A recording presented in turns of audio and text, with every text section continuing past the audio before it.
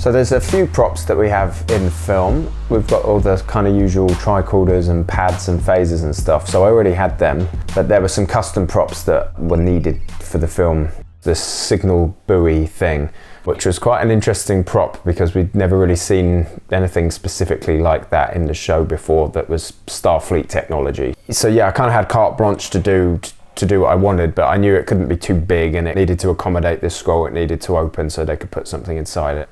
I wasn't quite sure what I'd make it from, and then saw in a shop a couple of thermos flasks. So I chopped all the handle off and split it all apart, and it was difficult, man, because those thermos flasks, they're well made, and when you're trying to cut it open neatly through like 2 layers of steel and stuff, it was a bit of a pain to cut it all to shape. But I managed it, and the doors that open were kind of an inherent part of the design already of the flask. I just cut like a rubber ball in half and glued that on the end, and did that, and then designed some decals and stuff to go on the inside as well as the outside, because it was a kind of a 360 prop. You were going to see it from any angle, including when it was open. I also soldered together some little circuits that you can buy, so it had a bit of life to it, these blinking LEDs.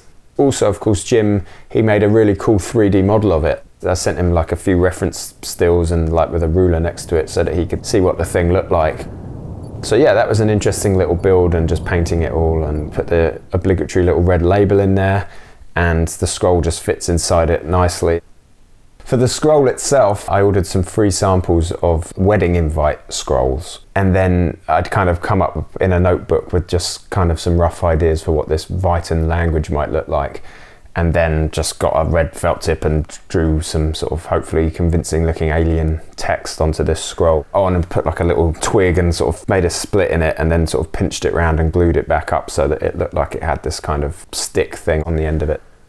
I had some help from a friend of mine, Dave, who is like really cool at figuring out 3D modeling and 3D printing. So I guess gave him some very basic kind of sketchy sketches, and he took them and was able to figure out how to make them printable and viable, and also work in a way where we could put electronics inside them, and figuring out like the interior space and stuff like that. So he designed the weapon that Phil uses. He came up with 2 actually, and one was, it was cool, it looked really good, but it was just too big. The idea was that he'd kind of smuggled this weapon aboard, and so it was kind of like this covert little James Bond PPK type idea behind it.